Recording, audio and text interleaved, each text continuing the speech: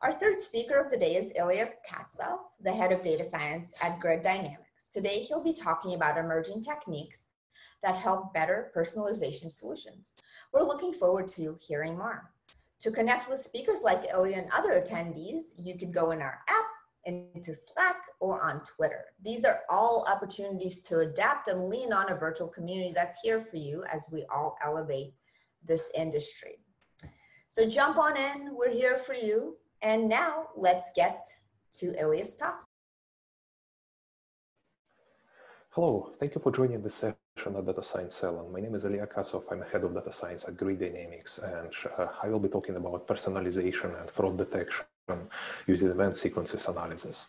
So first of all, let me introduce Grid Dynamics. We are a data science and software engineering consulting company headquartered in Silicon Valley, and we work with many large retail, manufacturing, technology, and finance companies on innovative programs related to data science and industrial AI in the areas of customer intelligence, personalization, price management, supply chain optimization, risk management, fraud detection, and so on. And in this talk, I will be presenting some of the lessons that we learned through doing these projects with these companies. So essentially, the agenda for this talk is very simple. I'm going to cover just two topics. First one is why do we need to account for event sequences in customer analytics? Why are we interested in this topic at all? And the second question is how exactly we can implement this? How can we account for event sequences for different use cases, different applications like churn prediction, customer segmentation, and fraud detection? So let's start with a brief overview, a brief reminder of what we typically do when we develop personalization models or product recommendation models or something like that.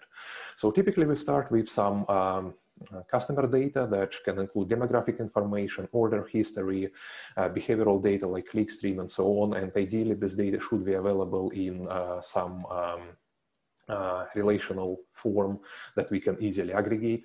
And then we produce different aggregated features for customers, and we can also produce different aggregated features for products or items.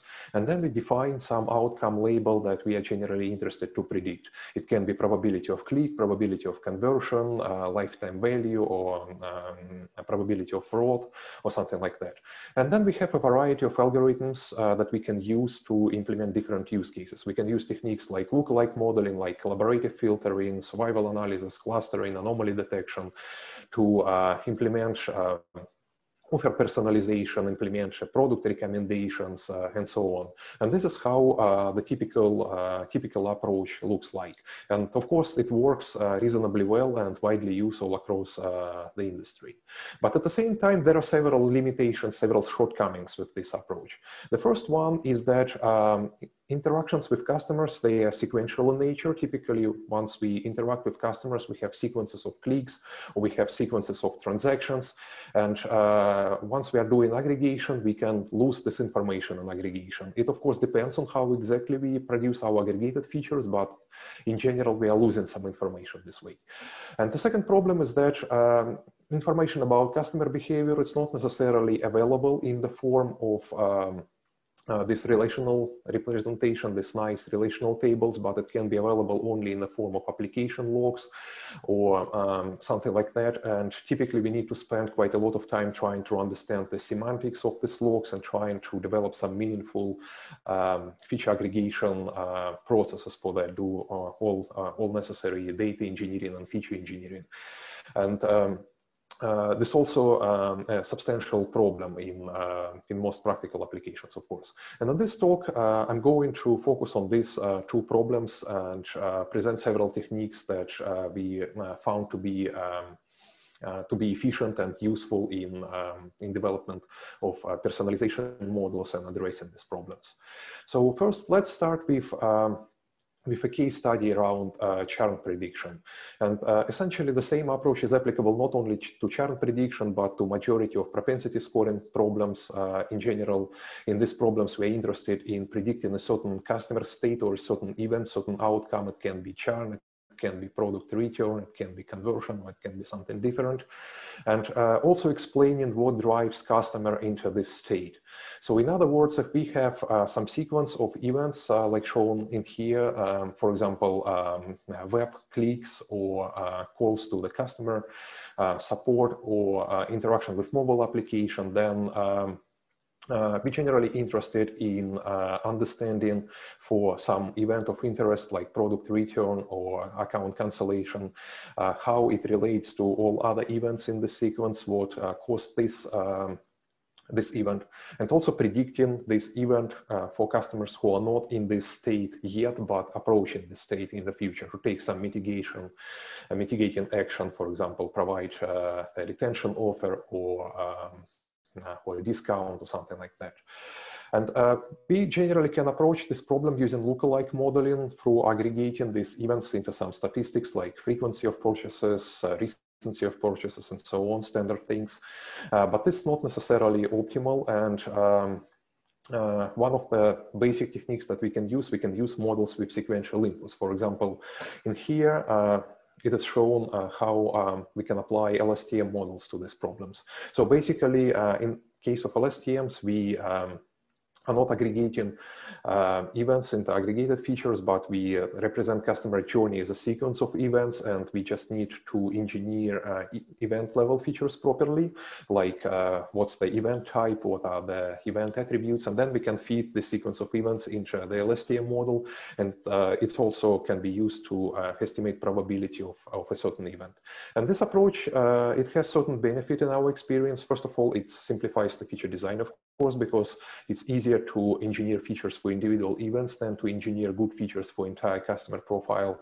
And at the same time, it's very good in improving accuracy, especially for predicting events in early stages of customer journey. For example, if we have just a few events in customer journey and we are interested in early predicting the probability of churn to have enough time to take some mitigating action, then this approach is generally superior to models with aggregated features.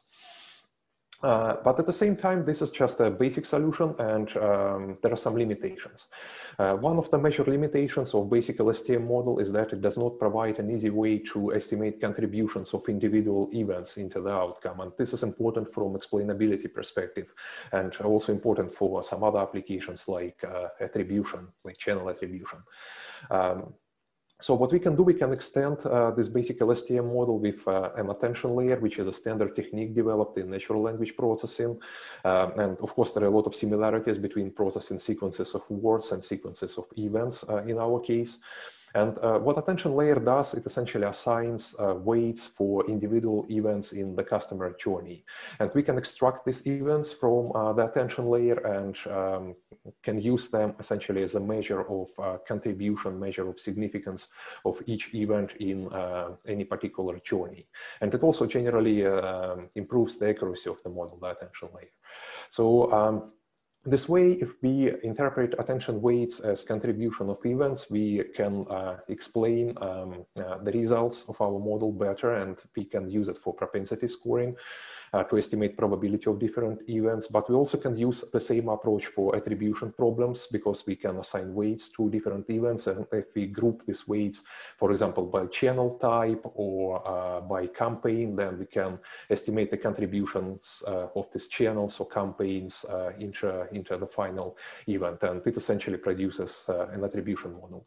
And finally, we can use these weights for clustering. We essentially can map each customer into these weights on a certain sequence of events, some predefined sequence of events, and then do clustering in the space of these weights to understand what are the typical sequential patterns in customer behavior. So what typically drives customer to a certain state in terms of some initial events, and what are the typical patterns here. And this is also very, very insightful in many cases, especially in churn prediction.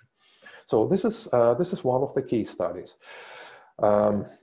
that shows how we can use LSTM models for personalization. But using LSTM models, either basic LSTM models or models with attention, it's still limited in the sense that it's focused only on behavioral data, but in many applications, we also need to incorporate product attributes. and create features that both reflect behavioral information and content information. And also, LSTM models still require to do some feature engineering, at least at the level of individual events. But the question that we can pose is how can we develop more efficient process to work with unstructured data and extracting features from unstructured data, and also how we can admix some content data so we can produce feature vectors for products or feature vectors for customers that incorporate this information, and then these feature vectors can be used either for analytics applications like clustering. We can cluster customers or products in this space of these features, or we can just use these features in some downstream models like propensity models or churn models to improve the accuracy of our forecasts, of our predictions, or to simplify feature engineering process. And actually, we can accomplish this to a large extent by realizing that there is a similarity between natural language processing models, NLP models, and the problem that we are trying to solve, because there are, of course, a lot of similarity between sequences of words and sequences of events.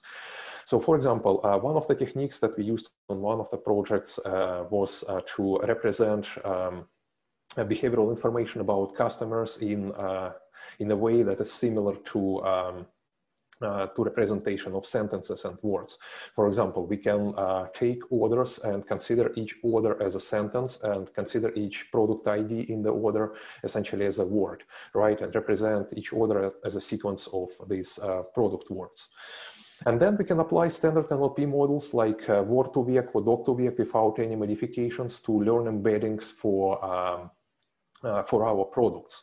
And actually these embeddings, they're very meaningful, because if we will do, for example, clustering of these embeddings, then we will see that these embeddings, they show some behavioral information. They're able to capture some behavioral information. For example, we can see that customers, products, that correspond, for example, to healthy lifestyle, they group into clusters, and other customers are grouped into other clusters. So this way we are capturing some useful semantics. And we can actually incorporate even content information into this if we replace product IDs with different product attributes like product category, or it can be a packaging size or some other attributes. That in that case, we will be able to learn embeddings at the level of attributes, and then we will be able to aggregate these attribute level embeddings into product embeddings, and then into customer embeddings, and then into session embeddings. And it can be applied to a variety of personalization problems, to product recommendations, to personalized offers and promotions, and so on. And one particularly interesting fact about this technique is that it can be applied not only to this aggregated representation. We do not necessarily need to create this representation of orders and products and customers, but we can apply this technique directly to server logs. Typically, in application logs, we have some timestamp, we have some event name, we have some event attribute and this attribute value. For example, it can be some web click and information about the page, about the product related to this click on the website. And what we can do, we can just mechanically convert these logs into a set of tokens. For example, we can concatenate event name with attribute value, and represent each user just as a sequence of these tokens that represent, each of these tokens will represent an individual event. And then again, we can apply word2vec or doc2vec to produce customer embeddings. And of course, this is a very interesting technique, because we are able to generate useful and meaningful embeddings in essentially unsupervised way, and even without complex data engineering or feature engineering, because we do not even need to understand the semantics of these logs.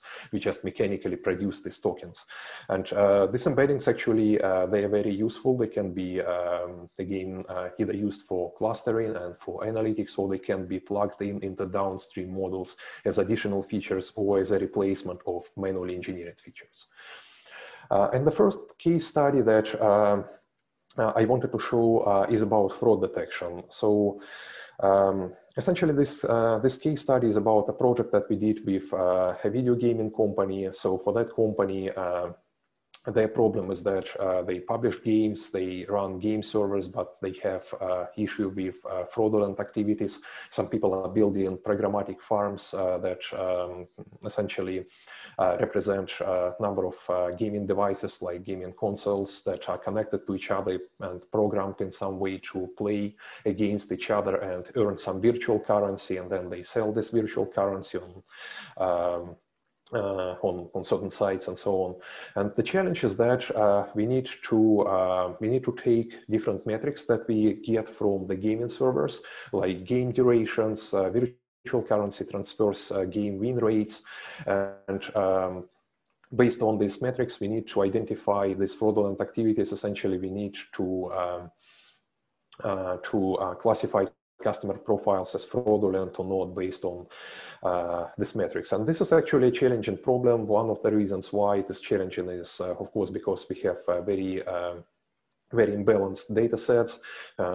Fraud events are relatively rare, of course, but also there are some problems related to the fact that it's actually, in many cases, it's very difficult to distinguish between fraudulent and not fraudulent behavior, because, of course, people who are running these programmatic farms, they're trying to mimic regular gamers as much as possible. And also there are some regular gamers who play a lot, and their game intensity patterns are somewhat similar to programmatic farms, in a way.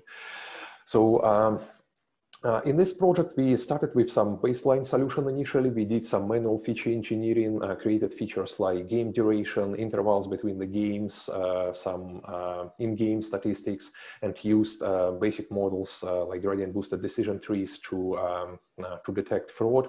But it did not work very well, partly because of imbalanced data sets. Of course, we took some measures to work around it, but still it's a problem in this type of applications in general. And our precision recall metrics were not very good with this approach, with these aggregated features. But the second attempt that we did, the second technique that we tried, was a kind of sequential modeling. So what was done, we took these different metrics and we just rendered charts, rendered plots for these metrics as images, as you can see here. And these images essentially depict game intensity, intervals between the games, and so on, all these metrics that were available to us. And then we used convolutional neural networks to process these images and to classify these images as fraudulent or not. So this is a kind of a weird way of applying sequential modeling. And of course, another approach could be to use LSTM-like models or RNN-like models. But this technique actually worked out pretty well, and it was very easy to understand and very easy to troubleshoot. And we got very good precision and recall metrics from the very beginning without any substantial tuning. And in general, this technique is a very powerful way of dealing with problems like that. Potentially, we could obtain similar results through more careful feature engineering, through development of more advanced features and through tuning models with disaggregated features. But in terms of level of effort, this approach with processing of sequential data seems to be much more powerful and much more simple comparing to approach with aggregated features. So finally, let me summarize the benefits of sequential models that we observed in this and other projects. So let's say that we initially have some solution that is based on aggregated features, and the question that we can ask, how can we improve this initial solution? It can be a propensity model, which can be a product recommendation model, or something else. So First of all, one of the questions that, first question that we need to ask is what type of problem we are trying to solve.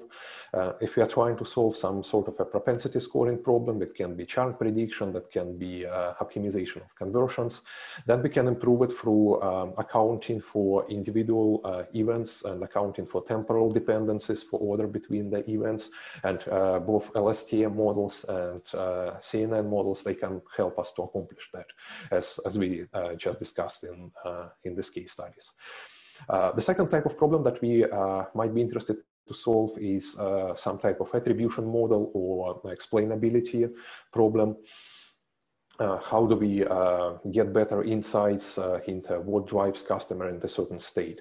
And in that case, we might be interested in estimating event contributions through using LSTM with attention. Next, if we are interested in customer analytics and doing some clustering of customers or clustering of products, then we can benefit from learning embeddings in an unsupervised way directly from sequences of orders or sequences of products, or even directly from application logs. And we can use NLP-like models like word-to-vec or dog-to-vec to accomplish that. And the same applies to the problem of simplified feature engineering. If we are looking to simplify our feature engineering process, then again, we can use unsupervised embedding learning using NLP models like word-to-vec. Or another approach is that we can just replace models with aggregated features with models that use individual events like LSTMs. And in that case, we will eliminate the necessity to aggregate the entire customer journeys, entire customer profiles into some meaningful set of features, which is generally difficult to do. And we will need just to engineer features for individual events, which is generally simpler to do. So as you can see, there are a number of benefits from using sequential input models. And in general, we had many positive results in real projects using these techniques. So that's pretty much it for this talk.